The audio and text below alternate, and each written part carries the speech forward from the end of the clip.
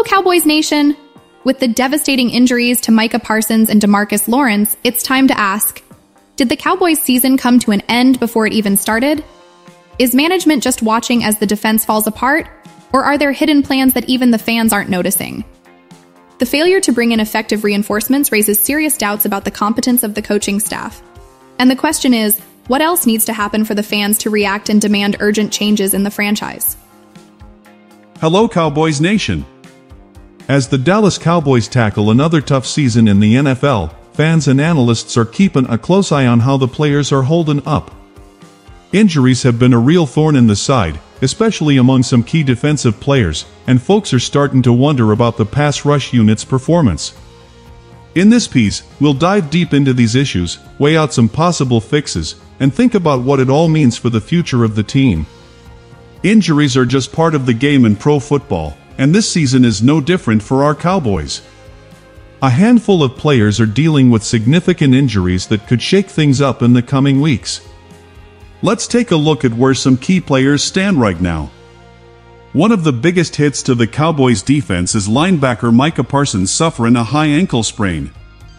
Known for his explosive speed and versatility, Parsons is a crucial piece of the Cowboys' pass rush. The team has shared that he's likely going to be out for several weeks thanks to this injury. While we're all hoping he'll be back after the bye week, you can bet that his absence will be felt on the field. His knack for disrupting opposing offenses and putting pressure on the quarterback is one of a kind, and the Cowboys are going to have to figure out how to fill that gap while he's out. Another crucial injury comes in the form of defensive end DeMarcus Lawrence, who is dealing with a midfoot sprain. Like Parsons, Lawrence is a cornerstone of the Cowboys' defense, known for his leadership and ability to stop the run while applying pressure on opposing quarterbacks.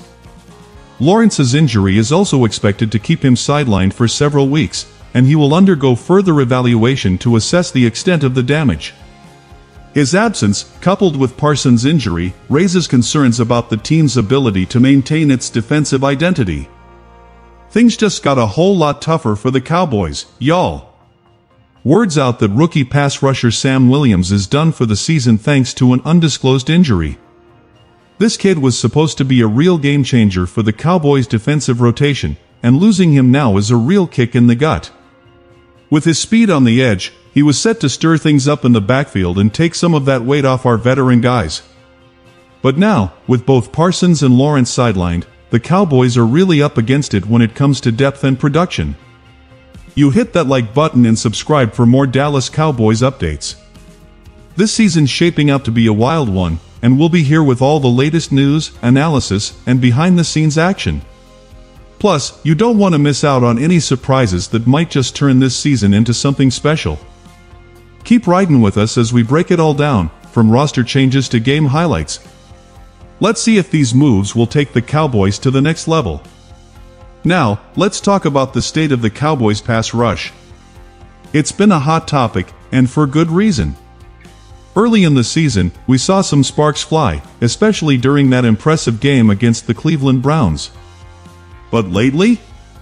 The pass rush has been more like a damp firecracker, struggling to produce those all-important sacks and pressures. After a solid start, the numbers for sacks and quarterback pressures have taken a nosedive. In recent games, the Cowboys just can't seem to get consistent pressure, which means opposing quarterbacks are getting way too comfy in the pocket. This drop in performance can be chalked up to a few different things: key player injuries and those still out there not quite hitting the mark. Now, let me tell y'all, the pass rush is crucial to the Cowboys' defensive game plan. It really sets the tone for how they handle every matchup. With Parsons and Lawrence sitting on the sidelines, the team's got to figure out how to reignite that fire and get back to being a force to reckon with. If they don't crank up the pressure, opposing offenses are gonna have a field day executing their game plans and picking apart any holes in the Cowboys' secondary. Given the injuries and the dip in production, it makes you wonder, do the Cowboys need to bring in another pass rusher? It's pretty clear they could use some extra firepower, especially if they want to stay competitive in that tough NFC East. Marshawn Kneyland, now named as a young gun who showed some real promise with a solid outing against the Browns. But consistency's been a bit of a struggle for him over the years. If he can tap into that potential and deliver reliable performance, he could turn into a real asset for the Cowboys during this tough stretch. Shante Gulston's proven he's got a knack for stopping the run, but when it comes to pressure on the quarterback, he's got some work to do. His run-stuffing skills are important, but the Cowboys need him to step it up in the pass rush department. If he can crank up the pressure, it'll go a long way in helping the team maintain its defensive reputation. Tyrus Wheat's mainly known as a special teams guy, but he's flashed some talent here and there. The problem? He's got limited experience as a pass rusher, which raises a few eyebrows about whether he can handle a starting role. If his number gets called, he'll need to step up and show he can make a real difference. The NFL scene is always shifting, with fresh faces popping up as free agents and others making waves through trades. For the Cowboys, it's crucial to explore every avenue to beef up their pass rush.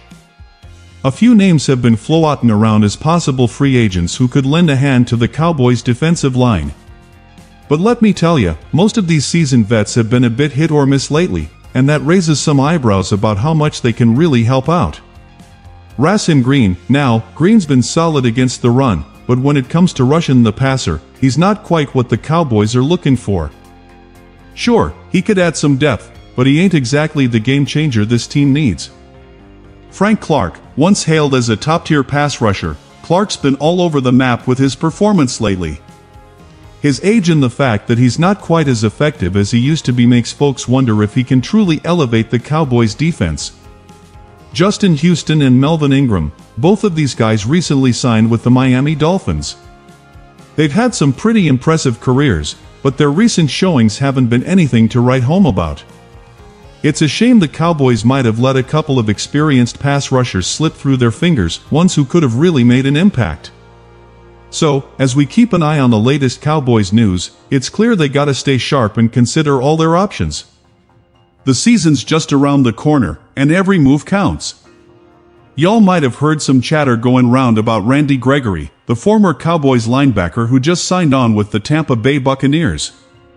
Now, Gregory's situation ain't exactly straightforward. He's got all the talent in the world and has shown some real flashes of brilliance, but his history with the Cowboys has been anything but smooth. His time in Dallas was marked by a roller coaster of suspensions and off-field troubles, which ultimately drove him away. While he could be a game-changer if he gets back to form, bringing him back into the fold comes with its fair share of risks. The Cowboys gotta think long and hard about whether the potential upside is worth the gamble of reuniting with Gregory. Now, if the Cowboys are looking to round out their roster with some lower-risk alternatives, they might want to peek at their practice squad. Take Kenny King, for instance. He recently signed with the Baltimore Ravens but hasn't been the powerhouse he used to be. His availability could be touch and go, but if the Cowboys find themselves in a bind, he might be worth considering as an emergency depth option. Then there's KJ Henry, a former player with the Washington Commanders who's now chilling on the Bengals practice squad. He hasn't made much of a splash in the league yet, but he's definitely a candidate for a potential call-up if they need an extra hand. Don't forget about Bo Rohr and Andre Carter, too. Both of them have had their chances in the NFL, but consistency has been a bit of a problem. Their skills might add some depth to the roster, but the Cowboys might be best served looking for options that can deliver more reliably.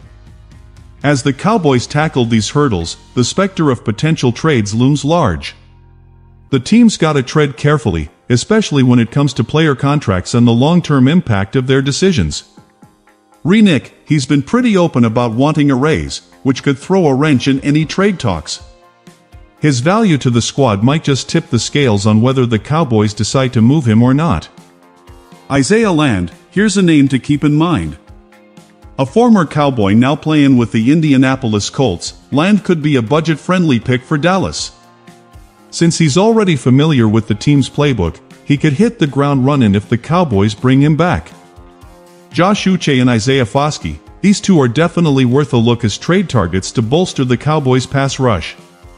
Uche, in particular, has flashed some serious talent and could be a nice fit in the Cowboys' defensive schemes. As the Cowboys keep sifting through their options, fans can expect regular updates and analyses on any new signings or trades. It's crucial for the Cowboys to tackle these matters swiftly, as the way the season unfolds depends on their ability to adapt to the current climate. Now, for all you diehard fans out there, what do y'all think about the losses of Parsons and Lawrence? How do you feel about the trade talks and ideas we've tossed around? Don't be shy to share your thoughts in the comments below.